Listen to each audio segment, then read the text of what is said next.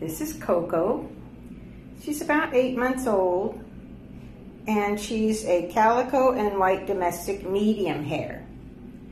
And Coco came from a feral colony, so she's still adjusting to being handled. She'd probably do best in a quiet adult home. Someone that will work with her and help build her confidence. When I first approached her cage, she usually greets me with a big hiss and a growl. And as soon as I take her out, she just turns into this little love bug. She lets me trim her nails and comb her.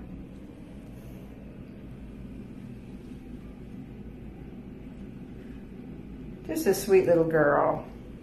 Still trying to figure things out. Yes, you're such a love.